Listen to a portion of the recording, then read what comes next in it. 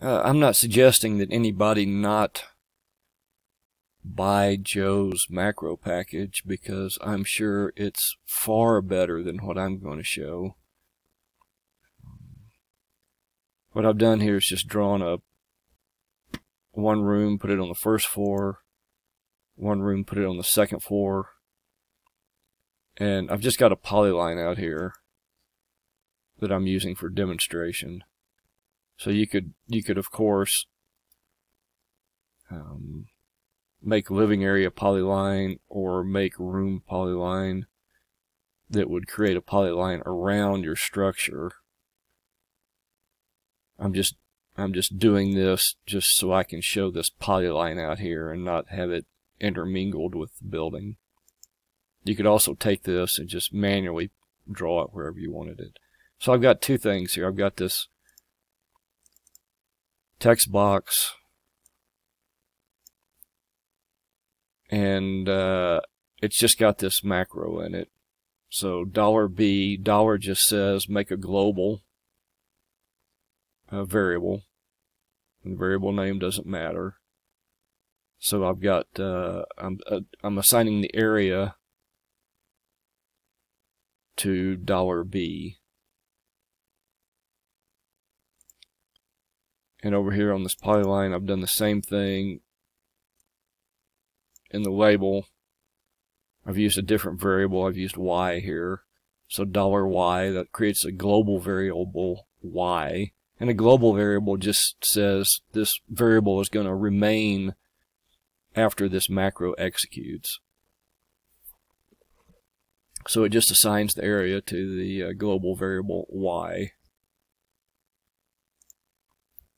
And that's what you see here. This one gets rounded, this one doesn't. You could round this too.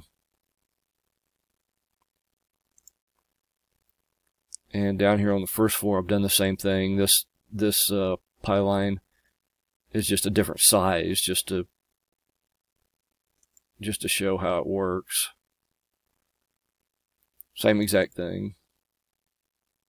This one uses $A. And this one uses $X.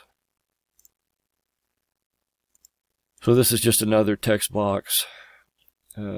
It's got a macro in here that says $A plus $B. And that gives you the addition of both of those. This is another text box. It's a little bit fancier. First floor, $X. Second floor, $Y. Total, $X plus $Y. And I've rounded it to 2 decimal places. So like I said, you could do the same thing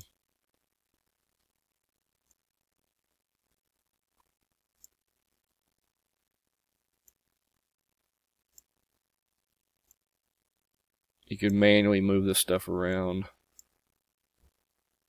and then you can see here these numbers changed.